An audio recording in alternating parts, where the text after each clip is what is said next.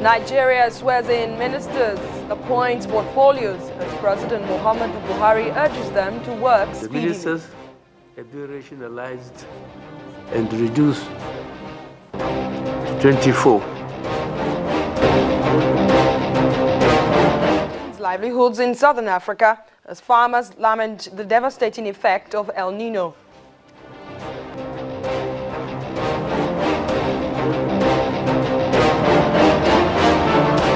And leaders of the European Union prepared to meet their African counterparts in Malta in an effort to slow the movement of migrants across the Mediterranean.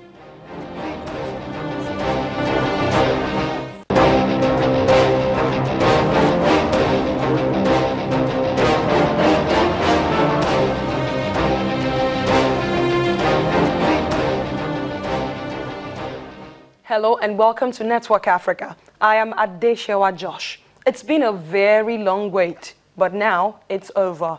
President Muhammadu Buhari has finally inaugurated his cabinet and allocated ministries to the ministers.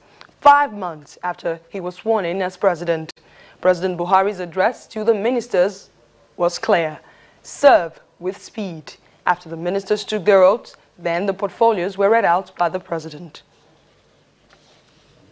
Minister of the Government of the Federation, accept.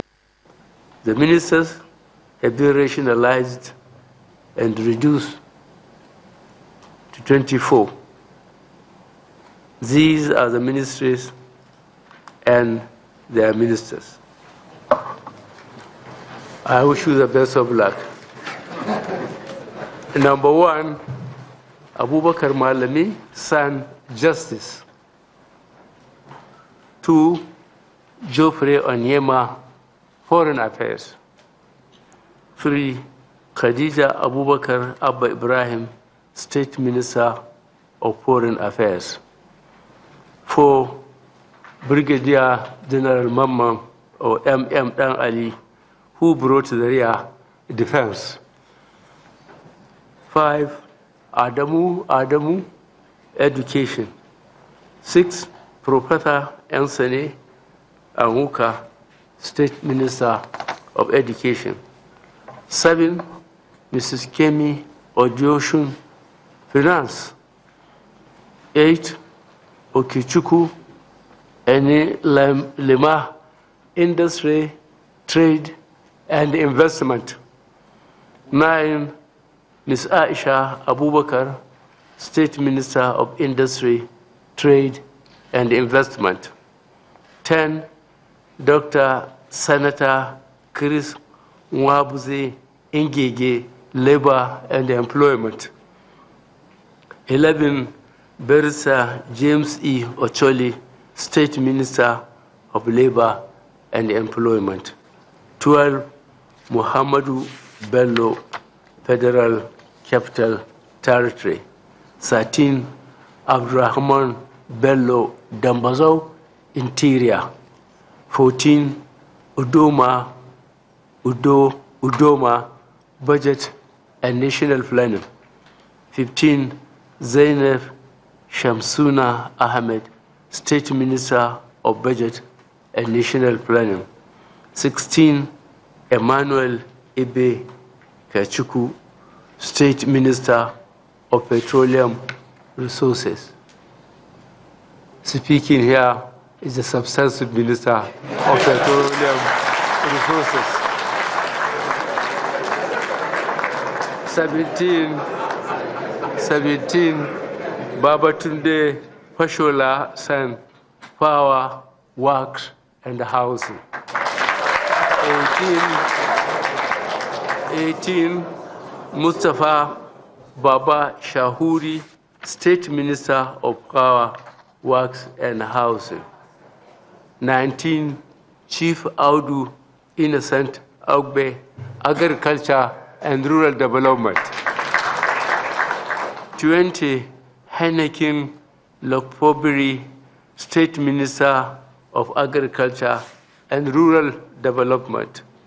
21, Chubike Rotimi Amechi, Transportation. 22, Senator Hadi Sirika, State Minister of Aviation. 23, Isaac Olorunsho Adeole, Health. 24, Dr. Osagi Ehanire, State Minister, Health. 25, Senator Aisha Jumai Al-Hassan, Women Affairs, Her Excellency.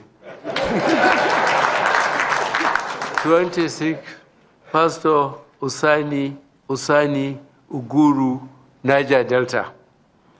27, Claudius Omole Daramola, State Minister of Niger Delta. 28, Bersa Adebayo Shitu, Communications. 29, Lai Mohammed, Information. 30, Amina Mohammed, Environment. 31, Ibrahim Usman Jibril, State Minister of Environment. 32, Engineer Suleiman Adamu, Water Resources. 33, Bersa Solomon Dalong, Youth and Sports. 34, Kayode Femi, Solid Minerals. 35, Abubakar Bawa Buhari, State Minister of Solid Minerals. 36, Dr. Obonia Onu, Science and Technology. Thank you very much. Well, that's the President of the Federal Republic of Nigeria, reading out the names of the ministers and their portfolios. I'm now being joined in the studio by Channels TV political correspondent to help us understand some of the issues that have been raised both on social media and I believe on the street right now, and what's going on at the Federal Executive Council. My first question to you is, I mean, the president had indicated several times that some of these ministers will not get portfolios, and that's a 360 degrees change, turn around from all the indications. Were you shocked? I wasn't shocked when the president said there were going to be ministers without portfolio. I was actually wrapping my head around how that was going to be practical, because I look at how are you going to appoint a minister and not give the minister what to do. But this time around, maybe the reason why I'm not so shocked or I'm not so surprised at seeing that every other minister, the 36 of them, we have actually 37 ministers now, because he's given himself the Ministry of Petroleum Resources. He said that he's going to handle the Ministry of Petroleum Resources. So 37 portfolios that we've seen today. So I'm not shocked, I'm not surprised that we have everybody having one role to play. But what I'm shocked is a lot of, or surprised, not shocked, right, is what you've seen on the social media is quite different from what played out today. There's a lot of unpredictability, that's right, in what we've saw today, and which makes it very interesting. For some, I mean, I was held, to my seat, monitoring these and looking at how this was panning out. It was somewhat something very interesting to watch. A lot of people that you think, oh, they'll get AIDS, didn't actually get what a lot of people were predicting before now that they were going to get. So it makes it very interesting to watch. I see a lot of the power play, a lot of the politicking, a lot of the predictions and permutations from Nigerians inside and outside of the government, what they've been saying, it didn't actually come out exactly with what we saw today. Now let's talk about the most talked about one, which is the former governor of Lagos State, and he has 3 portfolios, as also the former governor of Rivers State. Well, someone argued that actually when you're saying transport and aviation, that's like rail, road, and the likes. The 3 also in one. That looks like 3 in 1, but let's look at the one that is explicitly 3 in 1. Power, works, and housing. Isn't this too much work for one person? What do you think about that portfolio? I just pray for him that I pray for him to succeed. The interesting part of it is that you remember, look at the antecedent of some of these ministries. For example, power ministry. We've seen a situation where we had a former president handle that ministry by himself.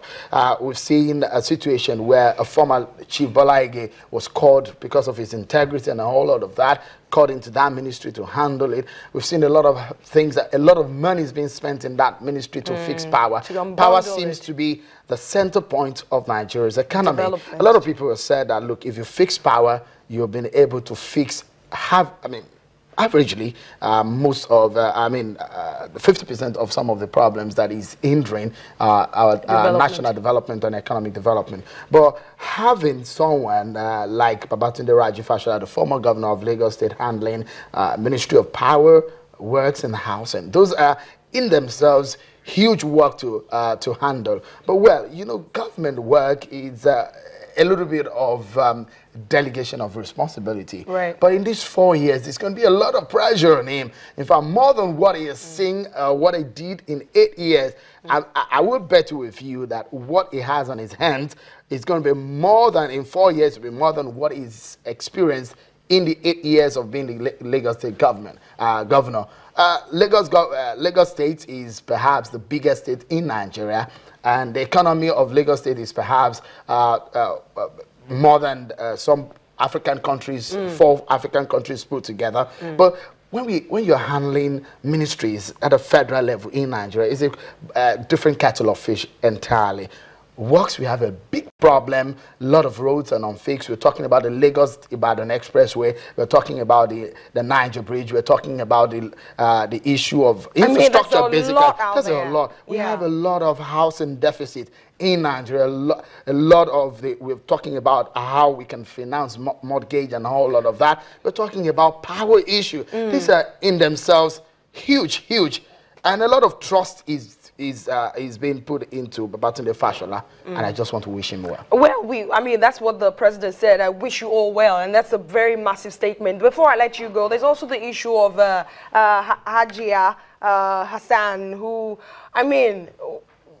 at the moment, she's a minister of the Federal Republic of Nigeria. The next minute, she might be the governor. We don't know how that is going to pan out if she wins, and if that is resolved. You're talking about Senator Aisha Al-Hassan. Al-Hassan, yes. If that is resolved, then she becomes a governor, and then she becomes a minister at the end of the day. How will this pan out? How do you see this pan out? Well, it's simple. Until the court cases are over. And she said it, that a lot of people have thought that she's getting the ministerial appointment just like a compensation. But she said no, that she's not going to back off pushing her case in court. She's won the first phase. The incumbent governor, Darius Ishaku, said he's going to push the case. They've gone to appeal the case. But wait until the apex court gives a final verdict, because I know they might just push that case to the Supreme Court. That's what we've seen. That's the trend that we've seen in the past few days. But wait until that happens. When that happens, that's when we know actually whether or not that our journey as a minister will end or not. But if she takes up, if she wins that case, of course we know that another person will probably be nominated to take her place if she wins that case in court and becomes the governor of Taraba State. So we might just see another minister, right? From Taraba State. We might just see another Minister of Women Affairs if she wins the case and becomes the governor. Or she might just decide not to be a governor and then be a minister. I don't think that. I have a feeling. I know how politicians sometimes think. I'm not sure she's going to trade being a governor for being a minister. Being a minister of the Federal Republic. All right, then. Our political affairs correspondent, always a pleasure to have you on the program. Shewa Kimbalewi, thank you so much for speaking to us. I know some of you would still like to see what the names and the portfolios are, so it's going to be scrolling on your screen. Just take a look at them. Interesting portfolios, interesting people on the list, and the list goes on. Senator Chris Ngige, Labor and Employment. Aldo Ogbe is Agric and Rural Development. Alhaji Mohammed Musa Bello is FCT, and then you can take a good look at it. Let's go to the next page for our viewers who are just joining and tuning in to the program. Those are the ministers of the Federal Republic of Nigeria and their list right there. And then you can go to our website, find their names, find their portfolios, and hold them responsible. Let's take a short break on Network Africa. When we come back, U.S. offers rewards in hunt for 6 Somalia's al-Shabaab leaders in a bid to stifle the militants' operations in the region. That's in a moment.